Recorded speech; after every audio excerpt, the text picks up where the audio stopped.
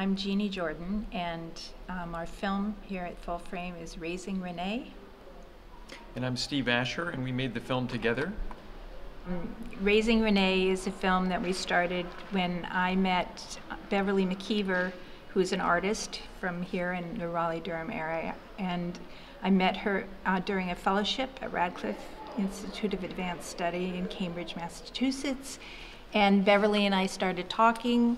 I loved her painting, and she told us the story that that we talked about a lot, which was that she promised her mom she'd take care of her mentally handicapped older sister if anything happened to her mom. It was a promise that was far away, and anyway, she was so open and so great. We started filming, and the rest is... She's a painter who her family is a big part of her art, and she always painted her mother and her sister, and they were kind of like film stills in a certain way, and they looked like it could be just... The art in itself was really interesting to us. And we started filming back in 2003 while we were working on another film. And then suddenly her mother got pancreatic cancer and died, and this promise, which had seemed kind of far in the future, suddenly came due. So we really wanted to see how the arc of that story would play out over time. Because of the way we do films, basically this is our third film together. All of our films so far have been, this is the third film in something we call the Families in Trouble trilogy. One was Troublesome Creek, a Midwestern about my family's farm. One was So Much So Fast, about two brothers. One of them has ALS, Lou Gehrig's disease. And then this story was a situation where Beverly was describing something that was maybe going to happen, and she had no idea how she'd handle it.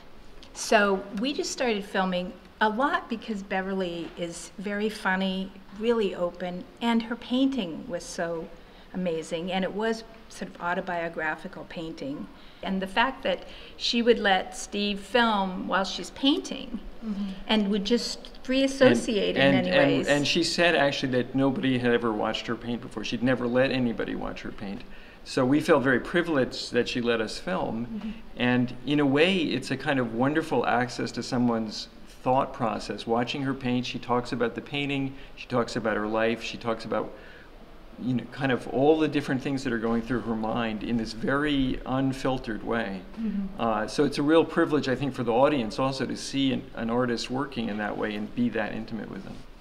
I think that we were with them, would be with them for chunks of time, and we would just really film what was there to be filmed. And there were times when Beverly let us film her painting.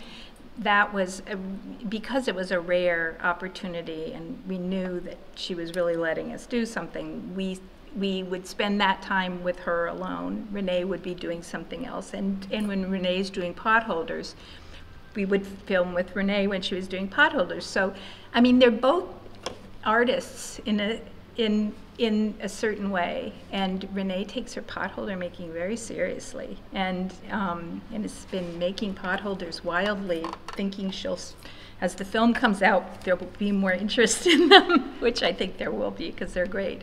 But I think there's also a way that when you're around Renee, if you just meet her, she's very quiet, and a lot of people can be around her and not know her.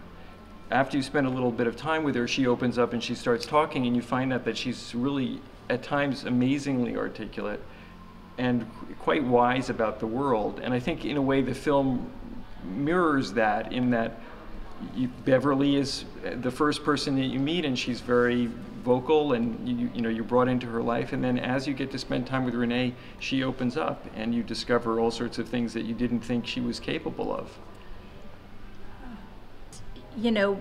I know I've made enough films, we've made enough films that I know there's no way you can know what viewers will take away. People take away very different things, and people project themselves onto situations.